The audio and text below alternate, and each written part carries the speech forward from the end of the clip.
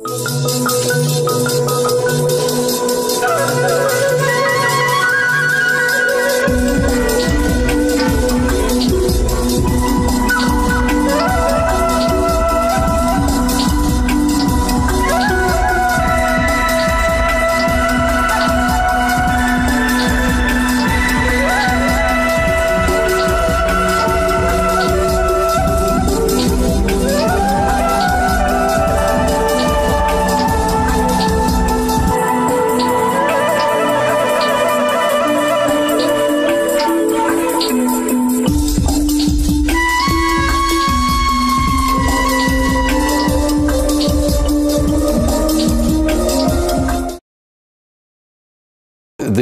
discussion today is the European emission trading system,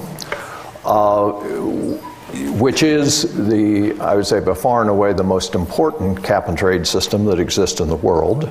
And there are two ways to look at the EU ETS. The first, we could look at it as just a cap and trade system, as if it were in a unitary state and something that could be implemented in the United States. And many people have looked at it in this respect, and it is quite often criticized or viewed from that standpoint.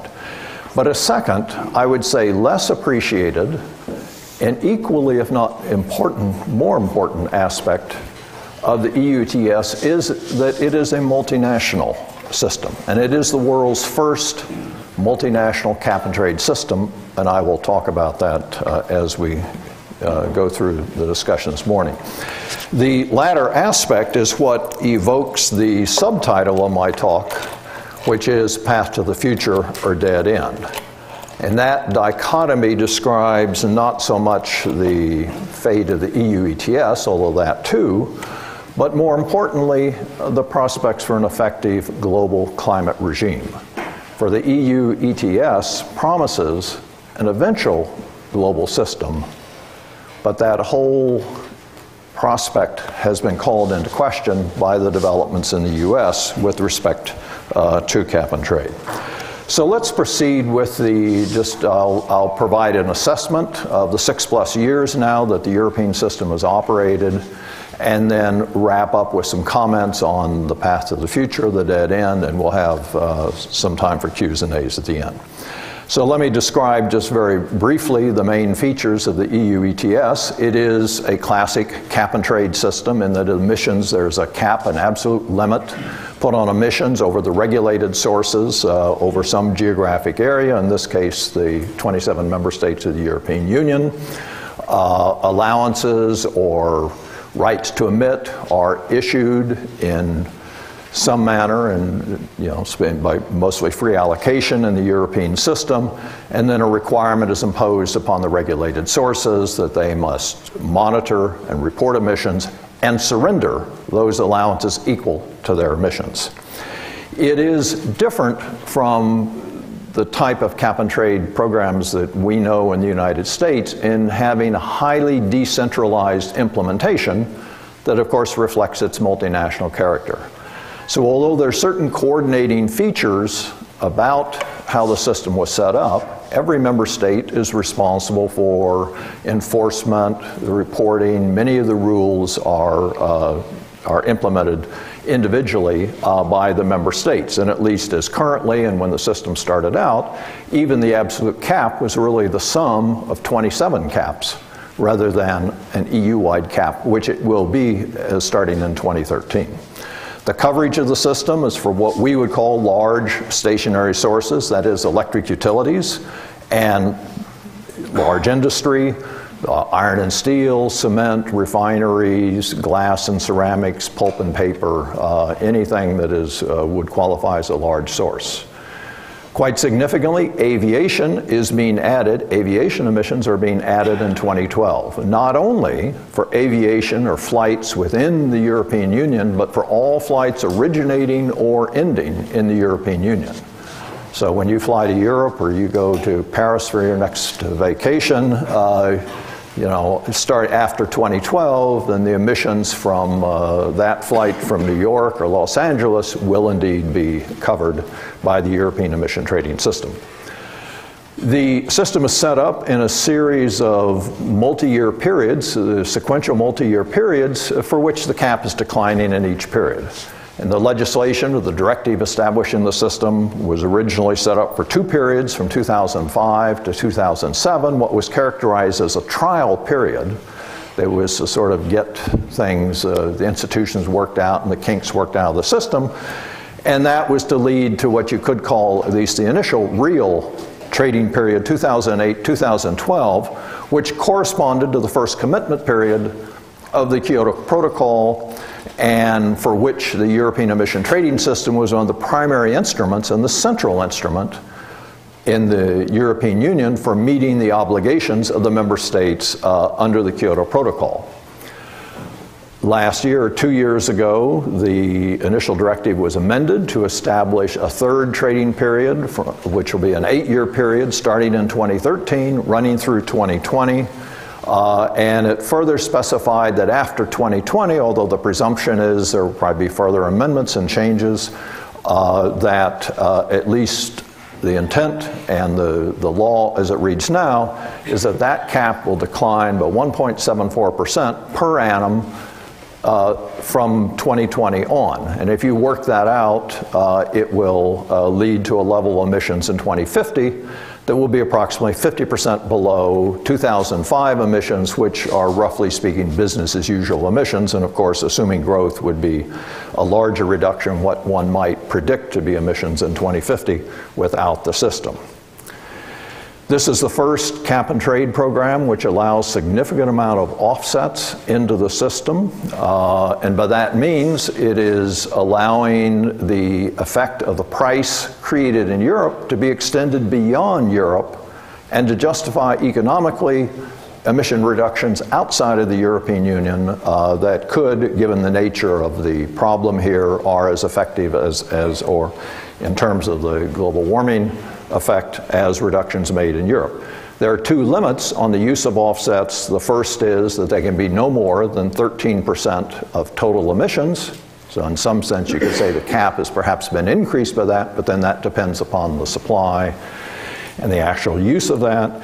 And it's also limited to only the trading mechanism set up by the Kyoto Protocol, namely the clean development mechanism and the joint implementation mechanisms that were set up under that. So it's not any offset.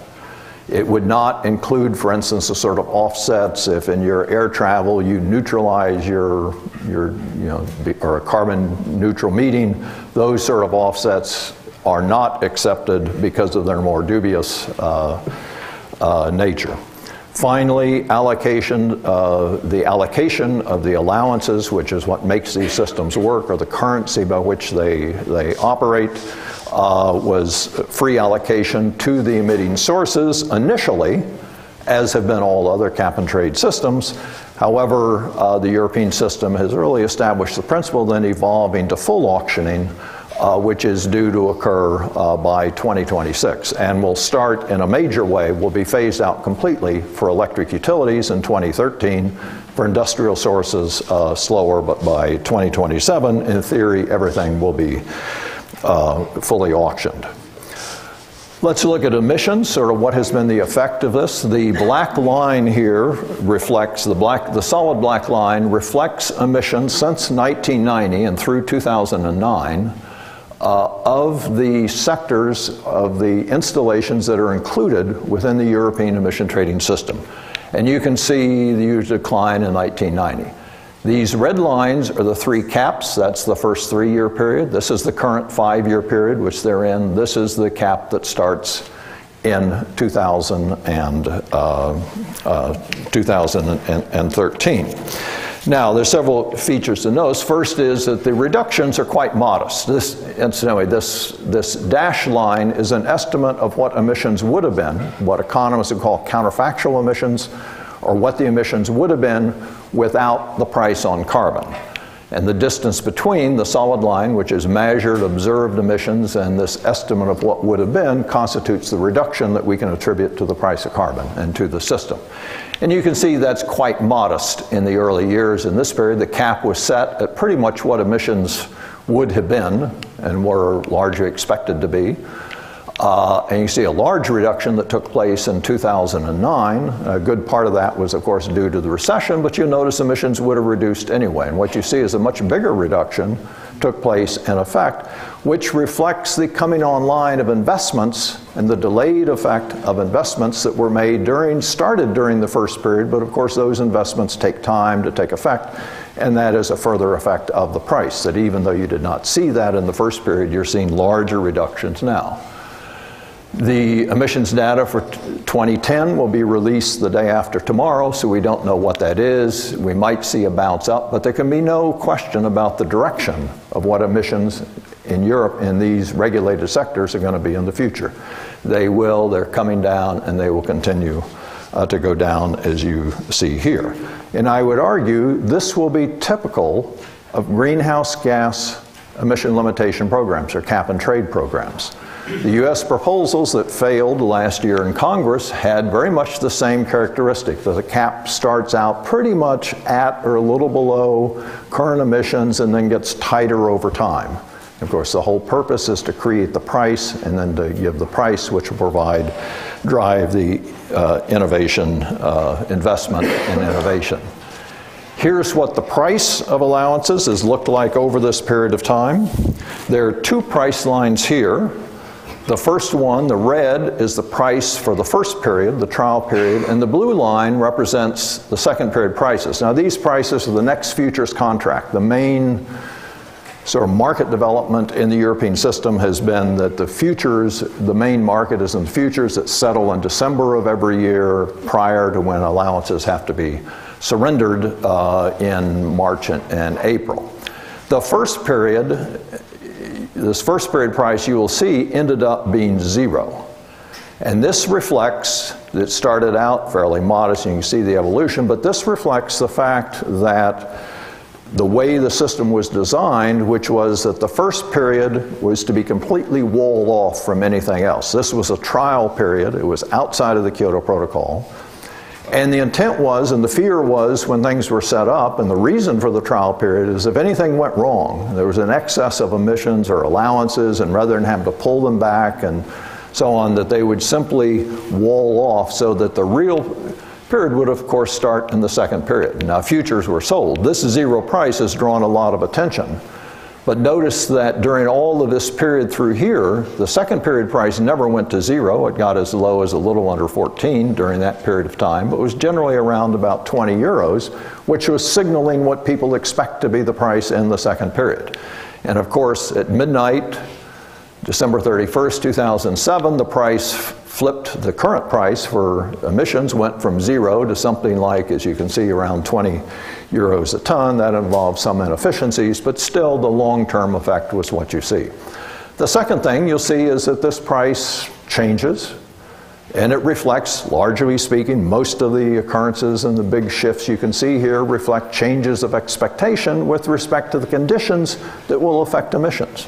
So most notably, you can see at the end of 2008, now the European Union allowance price was not the only price that fell during this period. All of you, if you had any portfolio holdings, value of houses, whatever, you'll have experienced much the same sort of thing, and all asset and many prices went down during that period, and that simply reflects the fact of economic growth was not going to be as much, and with a fixed cap, then there'd be less demand for permits and a lower price, which you can see prevailing over this period compared to there. And we could look at other periods. This is the tightening as the phase 2 cap was determined, or the second phase cap was determined. You saw general tightening. There was tremendous uncertainty about the level of emissions in Europe. The inventories were very poor, so you can see prices started out sort of what people predicted, but very quickly became high. When the first reporting of emissions took place here, you had in a 1-week period a literal halving of the price that showed that in fact emissions were much lower than what people had expected. And of course for the first period it went on to zero because there was a small surplus of allowances in the end, but the second period price started separating at that point because everyone knew that that cap was going to be different and tighter and would not be slack in the same sense. And beyond this period, in the future periods, banking is allowed, so that will not be a problem. The price is volatile, But there are measures and degrees of volatility. All prices are volatile. If you want to make a comparison, the price of European Union allowances is comparable to that for crude oil. It's more volatile than the price of coal, but it's less volatile than the price of natural gas or electricity if you use the technical measures for volatility. Here's a picture of what trading volumes have been in this market. So it started off fairly low level, and you can see a steady increase in the amount of trades that took place. These are quarterly figures, to where in 2009 it had stabilized at a level of about 4 billion tons or 4 billion allowances traded annually, and has been there for the last 2 years. Now, by comparison, you say the annual cap is about 2 billion tons. So you can see that you're having, in what looks like sort of a stabilization of the amount of trading, you're seeing a number of allowances roughly 2 times the level of the cap being traded. Now, of course, any given allowance may trade several times. These are futures, so they're not all just trades pertaining to allowances in 2009, but you can see anyway the growth of the market there.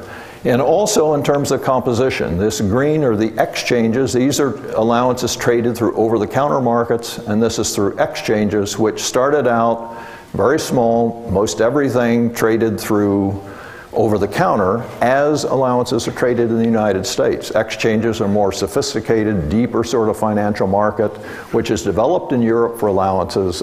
We haven't seen those in the United States. I said also that this was the first system which has a major reliance on offsets, which has extended the influence of the European price worldwide. Anyone who wished to reduce emissions under the clean development mechanism, the Kyoto Protocol. We have only 2 years of observation. This really got started in 2008. But there have been some surprises. So the greatest has been, you'll recall if you've ever worked in offsets, there are always these fears about we've got to limit the amount of offsets because they'll collapse the system and people will buy them. These offsets are several euros cheaper than European Union allowances. Yet what we've observed in these 2 years that only 4% of the emissions have been covered, 1/3 of the amount that's actually permitted legally under the system, the 13%. So it's this has been somewhat of a conundrum, a puzzle as to why we don't see greater use of these offsets, which are perfectly substitutable for European Union allowances and which are cheaper. About 20% of the installations have actually used offsets. Surprisingly, the highest use of offsets has been among the industrial sources and not the electric utilities, who tend to be the most active participants in the market and who had been expected to be the ones who would principally use it. In these 2 years, approximately 42% of the CDM credits that were available on the market were surrendered in the European Union system. The rest of these, you remember, there's other demand for CDM credits, namely governments meeting their obligations under the Kyoto Protocol, such as Japan notably, but others, including within the European Union, those that are above, such as Spain and some others. And the composition of supply, in other words, the credits surrendered in Europe, look pretty much the same as the supply of these credits, which are coming most importantly from China, about 40% from China, and a total of another 30% from the combination of India, South Korea, and Brazil. Now, one of the things that most interesting aspects of the European system has been what I would call the absence of economic effects. And the introduction of cap and trade systems are always accompanied by enormous fears expressed concerning the macroeconomic effects and the trade or leakage effects of putting a price on carbon when other countries don't have it. In the US, we've heard terms such as the more heated rhetoric of, CO2 price would wreck the American economy. In Europe, the extreme formulations where this system would start the deindustrialization of Europe, and these effects were confidently expected. In fact, we have not seen much effect at all. The first 3 years of the program, or up through 2008, were relatively robust years of economic growth in Europe. And of course, they suffered in the Great Recession just like everyone else. But no one has attributed that recession, some 3 to 4 years after the carbon price was imposed on the carbon price in Europe, equal effects, if not greater effects, occurred in the United States where there was no carbon price. And the ugly truth is, of course, that subprime mortgages in the US had a greater effect on European macroeconomic performance than a carbon price in Europe. I mean, it's hard to argue. I find it hard to argue with that. But no one was concerned about subprime mortgages in Europe, least of all. But there was the great concern of carbon price, which simply was not there. The trade effects have also been imperceptible. So when we wrote the book on the first 3 years, the pricing carbon that Charlie referred to, we looked a lot at these sort of trade effects, and particularly at the net import figures. So if there's going to be leakage or the carbon price has an effect, you would expect that, okay, you'd see an increase of imports and perhaps fewer exports, because the exports are carrying the carbon price would cause imports to increase and exports to decrease. And in some of these areas, for some products, the carbon price isn't that important, but others like cement, it is quite important, and steel as well. And what you see when you look at that is a continuation of past trends. Whatever the trend in net imports had been before 2005, that's what it became, that's what it was in the years, immediately the years that we looked at after 2005. And in fact, these were years of increasing production in Europe, notwithstanding a carbon price, until, of course, the Great Recession hit. And the question would be, why do we not see these effects when you would think that a carbon price would? And my explanation for this is a carbon price is just one price among many.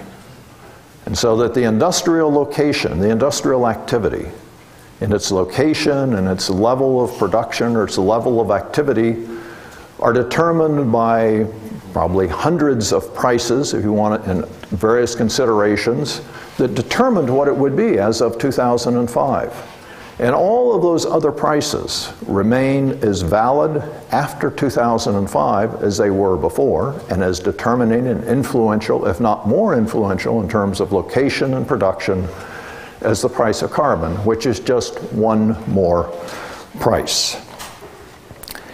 And it also points out, but what we say, so we don't see these economic effects. Now, I don't want to say that it didn't have any effect, because as you saw before, emissions have been limited and they're being reduced, and they were reduced even from the beginning. So what we see here and what we're discovering is that the emissions involved in production are increasing and not the production. There's not a fixed relationship between carbon emissions, or energy use for that matter of fact, and output. And the effect of the carbon, the primary effect of the carbon price is in fact to change and cause people to seek more carbon efficient ways or less carbon using ways to produce. And of course that has cost effects. How those get passed on is a complex issue in terms of elasticities, all sorts of other things. But what we observe is it doesn't have the employment, it doesn't have the trade effects or the macroeconomic effects that are oftentimes experienced. And in fact, if you've been to Europe since 2005 and you were there before 2005, I dare say you didn't observe any difference in terms of of how Europe looked and how people were behaving. But emissions were lower, modestly so, as you can see.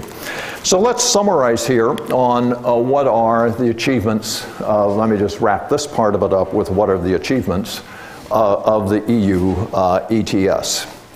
And I would characterize these, I think, if we pull back up to the largest of the biggest picture, as three. There is a price on carbon over roughly 10% of global emissions.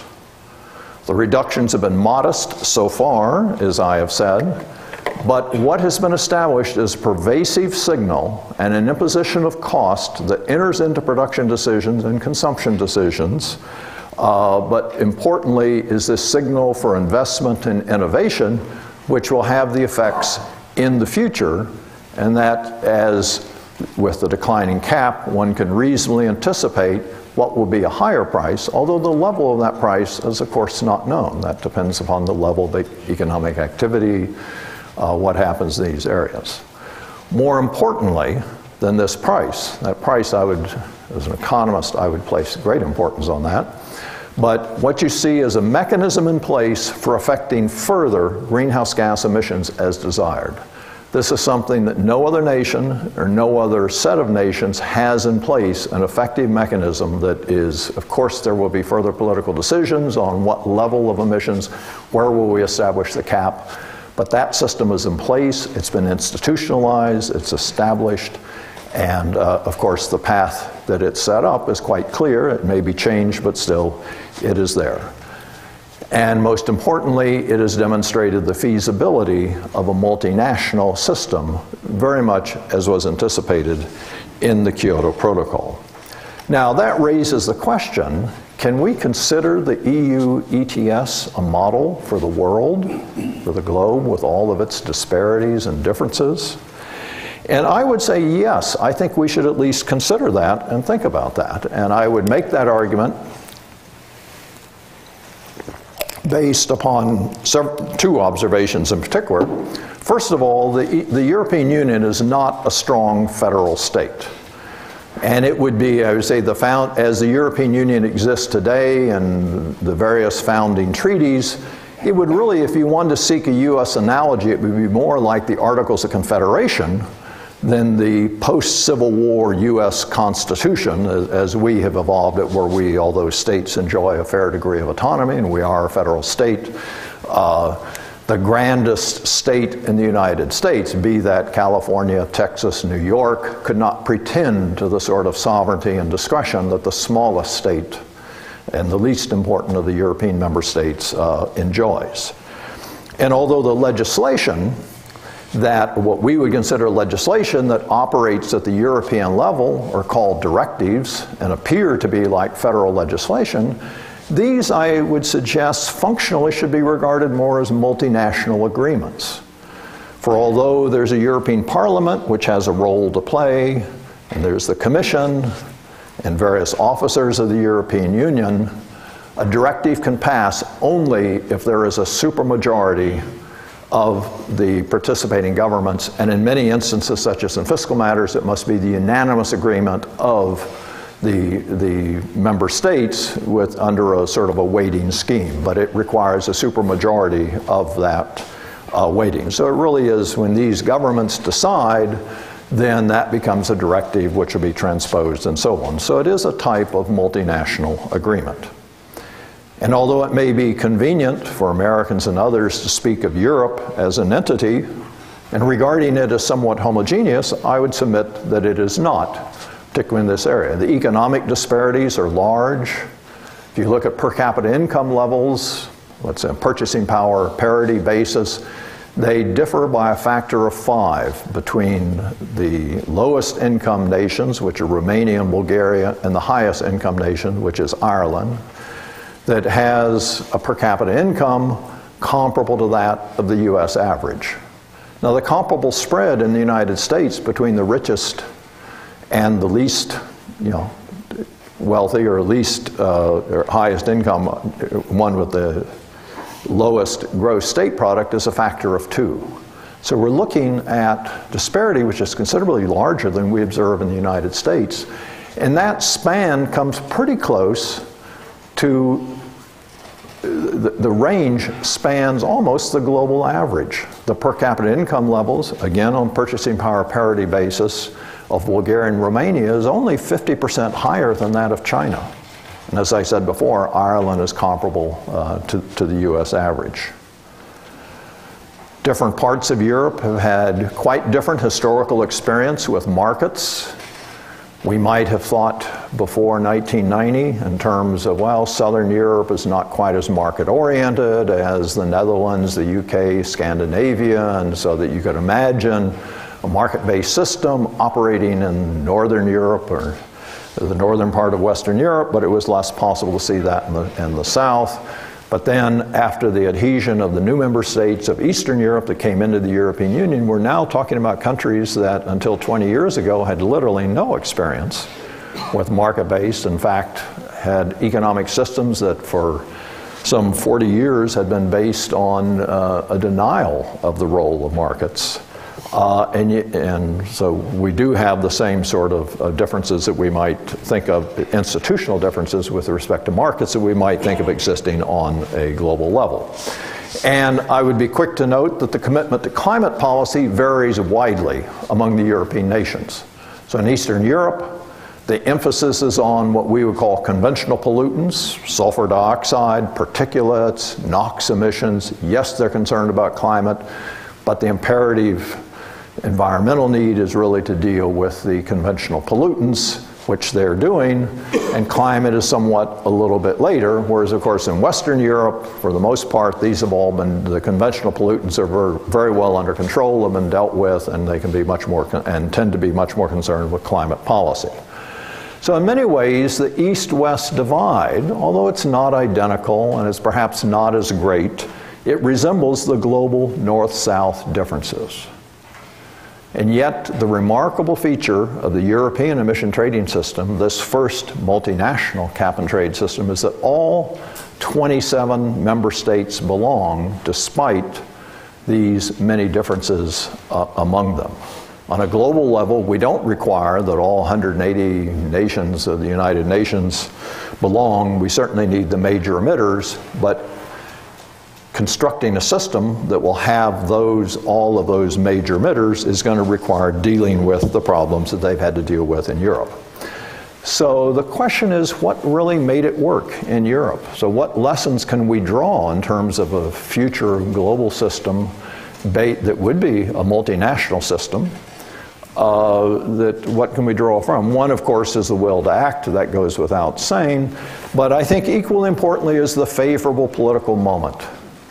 It seems to me questionable. One could question whether the European Union would have enacted this system if it were today, when the preeminent European institution, the euro, is under attack and has absorbed everybody's attention. This system is sort of off on the sides and so on, but it was created. I mean, it was formally adopted in 2003, first proposed in 2001, at a time of growing optimism in Europe and confidence in their ability to act together, and of course environmental, it is given a tremendous impetus by the US rejection of the Kyoto Protocol, ironically, which then moved them towards trading. So there was a favorable political moment. Of course, all political achievements require a favorable political moment, almost by definition. A second feature that made it work is great initial deference to the member states. There were particular checks that were put in place, and as the system got going, there was increasing centralization later on, in some ways because some of the things that member states had insisted upon initially, such as allocating allowances, they found to be a thankless task and were happy to have it done by some other means. But initially, it was very much. So, as I said before, the initial cap and the current cap is the sum of 27 individually nationally determined caps that are subject to some review and sort of coordination of criteria and so forth that are laid out in the directive or international agreement that sets up the system. But it is very decentralized in its implementation as well as in the fundamental features of the beginning of what's the size of the cap. It benefited enormously from the pre-existing coordinating mechanisms that existed in the European Union. The Commission, the whole jungle of committees and other institutions that are set up to encourage cooperation and to work out issues among the member states. None of these were set up for a cap and trade system in Europe, but they played the role brilliantly and I think quite well, but those mechanisms were in place, so they didn't have to be created. And obviously in a global system, you're going to have to create those, we're going to have to find the mechanisms that would allow those sort of coordinating functions to take place. Equally important were the pre-existing club, what I would call the club benefits of the European Union. So anyone familiar with the system will know that the East European member states are not necessarily enthusiastically happy about the European emission trading system. Many of them, a common complaint was, okay, this is something built for the rich EU 15. It wasn't constructed for us. We had to put it on as a part of joining the European Union. One observer characterized it as an ill-fitting suit for Eastern Europe. And so all the dissatisfaction about allocation, what the cap levels were, there's a whole history of all of this. Yet whenever these sources of unhappiness rose to anywhere near a high political level in these countries, they simply were not going to be taken up, because whatever the unhappiness about how they were treated in the allocation or in the caps or various other things, whatever the cost or whatever the inconvenience of this system was nothing compared to the benefits of the freer movement of capital, labor, and goods that was represented by joining the European Union. As another astute observer said, the EU ETS was just another obligation on the long march to the European Union for us. This was a person from Hungary, and that's very much the way. But it was those other benefits. They didn't join, they didn't participate because they were convinced of the imperative nature of climate change, although they would readily agree that yes, it's a problem and something would be done, but we have other priorities. But when coupled with these other benefits, the benefits of being parties to the club called the European Union, it was worth accepting this. And there again, on a global level, something more will likely be needed than simply being convinced of the importance of climate change and of doing something about it to persuade nations to come into it. And then last, we see in Europe sort of an effective differentiation of burdens among the participating member states as the stringency of the program has increased. Initially, everyone had a cap that was pretty much at business as usual emissions, therefore not very demanding. But as the cap has increased, it is moving towards increasing differentiation. And this has been accomplished, as I said before, starting in 2013, there's an EU-wide cap. So there are no national caps. But it was also coupled with moving to auctioning. And that created what were called auctioning rights. And so now the question is, who has the right to auction the allowances that are part of the system? And of course, those then get allocated at the governmental level, where this is being negotiated, to various governments. And if you think that all the member states of the European Union receive an equal allocation, let's say equal to their emissions in some period during this time, you're totally wrong. That the lower income countries, Romania, Bulgaria, the Baltic states, receive anywhere from 40% to twice as many auction rights relative to 2005 emissions as the richer states of Northwestern Europe. And there are a number of states that fall in between.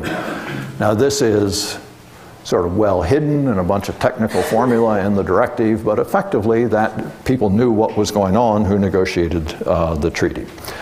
So let me come now to the path to the future. The one side of the dichotomy that I have posed. The EU ETS represents, embodies the vision and hopes of the Kyoto Protocol. And yet there's a curious feature about the European emission trading system, which is, although it is clearly inspired by the Kyoto Protocol, it is independent of it. It's embedded in European law. When it was enacted, it was not clear that the Kyoto Protocol would enter into force, and it was quite independent. And clearly, I think very few people expect the protocol to extend beyond 2012, and yet we know for sure that this system will. It's become quite independent. It's a bottom-up construction and so on, and it is embrace of trading, ironically, in view of the history of the Kyoto Protocol and European opposition to trading initially, but it got what the Kyoto Protocol got right. There are many things to criticize about, is the vision of the trading regime as being the most promising way forward towards a global climate regime. And essentially because not only is it efficient, and for a problem of the magnitude that global warming promises to be in terms of dealing with emissions, you need efficient instruments, but also its ability to differentiate burdens inconspicuously. You can think of this, a carbon tax would have the same efficiency attributes if it were uniform. But usually the way you make allowances for equity and you differentiate according to circumstances in a tax is somebody gets a lower tax or exemption from the tax. Think of your personal income tax. And that, of course, destroys the efficiency. Or you could have the uniform tax, but then you'd have intergovernmental transfers. So imagine and think of China and the United States or India and the United States. Would China agree to an equal carbon tax with the United States? Maybe with an intergovernmental transfer of the revenues. Would the U.S. take some of its revenues and transfer it explicitly in an intergovernmental transfer to China as a part of burden sharing and differentiated responsibilities, to use the jargon of the Framework Convention? But they might agree to a uniform price created by a linked system in which China received more allowances, or perhaps more auction rights, much as we've seen in Europe, which don't have the same sort of explicitness. They're inconspicuous, they're hidden. They're an intergovernmental transfer in the same manner, but they're much less evident and therefore much more politically salient. And the next step, of course, in creating the system was that the European Union would link up with what was expected to be a US system, and that brings me to the other side of this dichotomy, which is a dead end. We've had a curious development in the US, which it's fallen cap and trade, and American regulatory innovation has fallen into some disrepute. And I would pose the issue, has it become a cultural issue, like abortion, gun control, stem cells? I mean, how could a wonky sort of economist idea take on this stature? I'm not sure that it really has taken on that stature, although hear some of the rhetoric of the opponents, you would think so, although I think many of the advocates are what I would call half-hearted. As I'd say, those other cultural issues have full-throat supporters on both sides of the issue. And this sort of disrepute is not limited to the federal greenhouse gas proposal that failed in Congress last year. We see it in the demise of the classic canonical SO2 system, the system that inspired all of this. The NOx budget program is dying. 2 states in RGGI, the first mandatory CO2 emissions trading program in the United States, the regional, the northeastern, 2 of the states are talking about pulling out of that. In the Western Climate Initiative, of which California is a part, of course, New Mexico is trying now how to extricate themselves due to an electoral change and a new governor.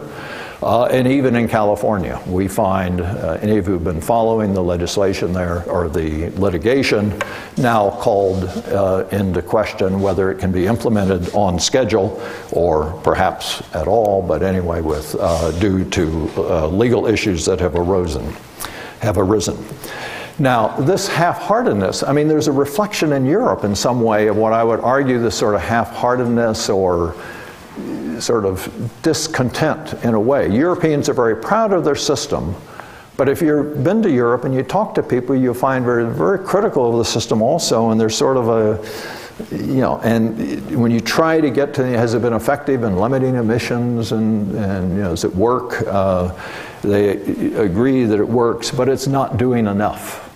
I mean, that would become basically, it hasn't produced the changes that we had anticipated from a price on carbon. And never mind that it's reduced the emissions and so on, but it just has, or it will in the future, but it hasn't produced the explicit changes, the sort of preconceived ideas of change that we expected.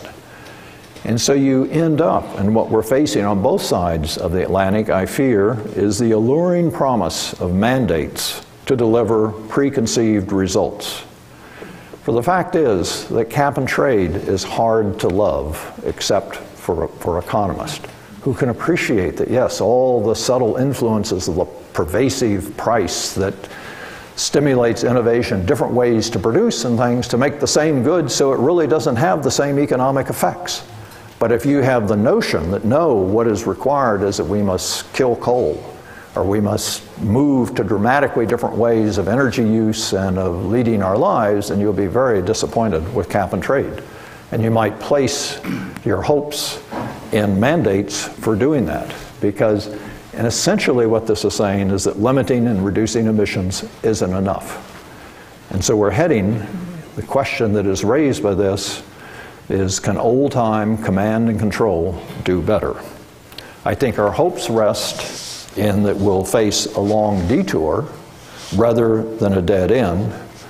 And that detour, that long detour, would consist of the EU persevering with their system despite no one following and it not extending, although there's some very interesting discussions underway with China, between the European Union and China, who is actually talking about, on a provincial or sectoral level, trading systems that are actually looking to the European Union on what has been the experience, because no one else has the experience with an actual CO2 system. But it requires that Europe persevere in this half-heartedness, and they do not yield to the allure of the mandates. Meanwhile, in the hope of that detour, the U.S. would return to cap and trade after finding that all of the alternatives are even worse. Thank you very much for your attention, and we'll be glad to.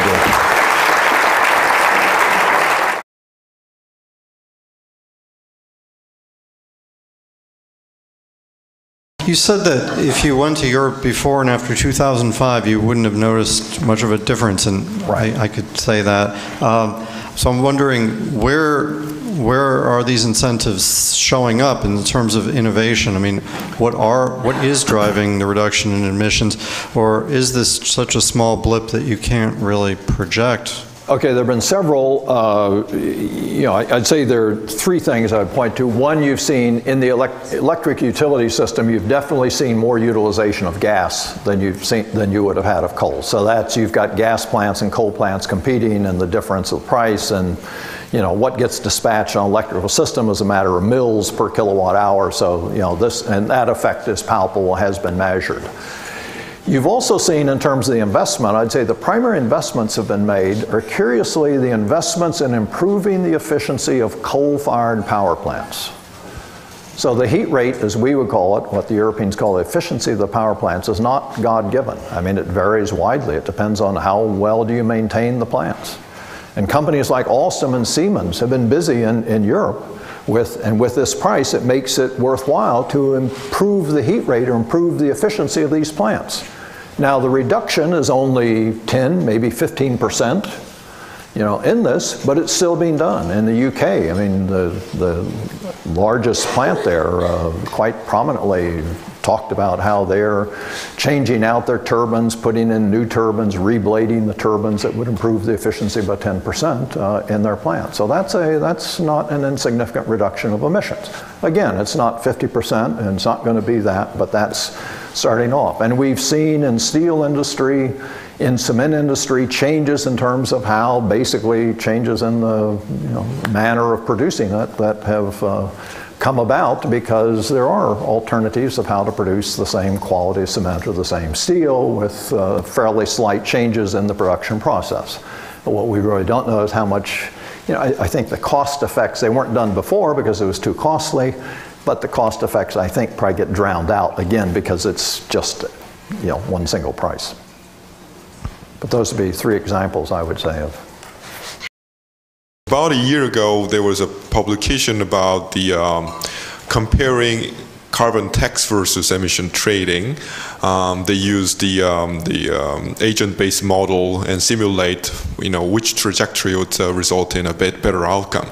And their conclusion was that carbon tax generally result in a better outcome, despite the general findings in other in environmental economics. The reasoning is that, well, carbon tax give very clear idea for business how much of the additional cost involved in their business will be, so that they can readjust themselves to their profit maximizing practice. Whereas emission trading sort of let the business speculate what will be the price trajectory in the future, so that some of them will undercapacitate and some of them will overcapacitate, so that there will be some suboptimality in their behavior, so that the overall outcome will be less favorable. So what is your reflection in this discussion? Okay, I guess it is a point that's commonly made, and so the argument is here that we would want a fixed price, that a fixed price, all else being equal, will, let's say, cause more investment than let's say an equivalent expected price that we might see. We expect some variation around that. Perhaps. I mean, we see all around us investments made. I mean, huge investments. You can think of offshore platforms and things on a price that isn't fixed. And there are a variety of ways in financial markets to hedge, to deal with that. And then, you know, the structure of corporations is to deal with those sort of uncertainties. So whether, you know, is there some edge greater, you know, for if you have an absolutely fixed price, you're also coming into the issue of the ability of governments to commit in the long future. So we may say, you know, our goal is 80% reduction by 2050, but does anybody really believe that that issue would never be revisited, that Congress today, for instance, could commit to what the emissions will be in 2050? I don't think so. And what we've seen, one of the features of the European system has been that they have actually adapted and changed their system in response to events, which is quite encouraging. So it doesn't just, you know, nobody will touch it and it sort of goes off the road and in some manner. So I think the problem, you know, a tax would be wonderful. And I think the real issues here become the much perhaps overdone political feasibility of the tax. But I think also, to my mind, it's fundamentally the issue of how do you differentiate in a multinational context. So we're talking about a global system. So how do you differentiate globally? Are those intergovernmental transfers? We need all the efficiency we can get. But to differentiate, if you're going to have a global tax, you need to have intergovernmental transfers that are explicit. That's going to be a lot harder to arrange than surreptitiously, if I may use that word, but I'd prefer to say inconspicuously, to arrange the transfer in some way that very few people recognize as being that and is actually a function of the market. Just like we transfer lots of money to, you know, China or India or other countries to purchase whatever goods that they can produce more cheaply than we can. And so this just becomes one more, and it's the result of decentralized agents looking for the cheapest sort of thing. And it seems all very plausible. And in effect, it gets set up, the transfer gets set up by agreement among governments who know what they're doing, but it doesn't have the same political salience. And I think that's where the superiority of the cap and trade and the promise. I mean, if we could do those transfers, if you can deal with differentiation, or let's say countries like India and China don't care about differentiation and they would feel it'd be equitable for the Japan, the US, Europe, for them to assume the same burdens as us, then okay, fine, you could go with it. But I just don't think that's the world we live in.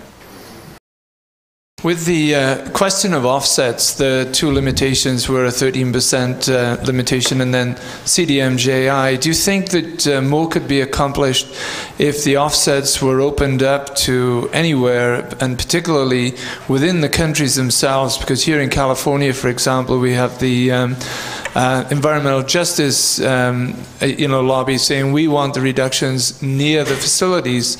So that limitation seems to be unnecessary to me, because if CDM is really the least cost, the market would find it anyway. I would quite agree. I mean, I'd quite agree with you that you presumably the ideal for an offset regime would be you have tough criteria that have to be met and no restrictions, and particularly for climate. I mean, you don't care where the emissions are. In the European system, in fact, joint implementation does occur within the European system outside of the sector. I mean, it's a very controversial, but in theory it's allowed. And there are several of the countries are indeed exploring where they're doing a reduction in the residential sector to get JI credits that could then be used in the European system. This is a number of baseline problems because of the Kyoto limits and so on. But that could be done. I think the political realities, I mean, we have this fear of offsets swamping the system. And it comes in all the US legislation, that's the way it's set up. I wish we could get away from that and just say, look, it's the integrity that counts, and so we don't care where they come from, what they are, just so they're real and they're additional and so on. But that seems to be the way. The more that we can widen that up, so much the better. The European choice of the Kyoto mechanisms was because they were part of the Kyoto Protocol, and it had the beneficial effect of making the European price the world price. So, I mean, that if you go out and CDM everything, I mean, the CDM would be a pale shadow of what it is today if the European system had not created a price of 20 euros.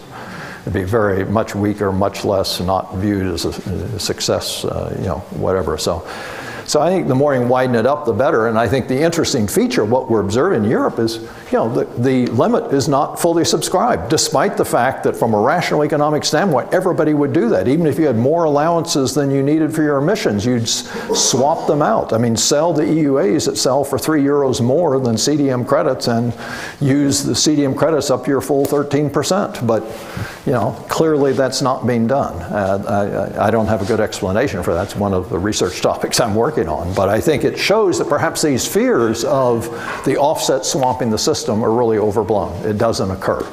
And in fact, for most other cap and trade systems have offset provisions, but they're very little utilized because of transaction cost, other issues. I was struck by your comment about old-fashioned command and control, and doesn't that just suggest that the cap needs to be tightened? Can't you get there cheaper by just tightening the cap? Well, you could. So let's say that is a political issue. I mean, one of the problems of cap and trade, I find, is it's too explicit. But I would also argue it's more effective in reducing emissions than the old-fashioned command and control, where you have a lot of hoopla about adopting the amendment, and it's typically sort of a uniform standard that then has to be applied in a world of tremendous cost heterogeneity. And so what happens is, so we have people for whom the standard isn't particularly demanding, others for whom it imposes extraordinary cost, and for them, they always come in for some sort of relief. And arguably, they should receive it because, their plant, whatever the reason, but the relaxation is always one-sided. No one ever comes in and says, this is really easy for me, you ought to tighten the standard for me. And the regulator doesn't know for whom it's easy. What this system does is say, okay, it's up to you guys to figure this out, and the market actually works that out. So the one that has cheap abatement costs actually does a lot more because it pays him to do that to supply the other, which you'd like to do if you had an omniscient, omnipotent regulator who, knew all of, or the world were all was average or homogeneous, but it isn't. So I think that's the issue. So it's easy to appear tough with command and control. It isn't as easy with cap and trade, but this is testing the political, because the real tightness of the command and control. That's why I said the alluring promise. I mean, whether command and control delivers these expected results can be questioned. And I would say, I don't think it does. If you match the rhetoric with what actually happens, I think it much less so than what you see in cap and trade.